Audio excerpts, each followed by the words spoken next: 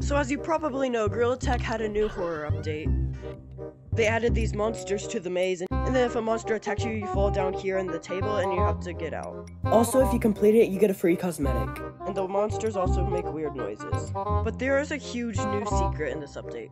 Well, not really a secret because everyone's doing it, but they basically added negative colors to the game. Let me explain. So before this update, you could go in the files and change around the files and to make these cool negative colors, like a different shade of black or a different shade of purple, stuff like that. This wasn't allowed though. But what if I told you you can do it for free without going in the files, just right here at this computer? What you want to do, you just go to color. Literally, the color code is 000.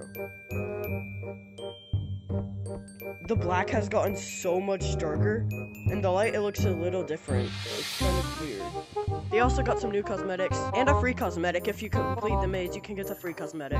When a monster gets you, you fall down here, and if you go all the way over here, you can open this chest, and there's a holdable inside. And the free one for when you complete the maze is in here. The chest is closed right now, but if you go through the maze and go near it, it opens up and you can get a free cosmetic. Well, that's gonna be it for today's video, guys. Let me know what you guys think about this new update, if you like it or not, and I will see you guys later. Bye.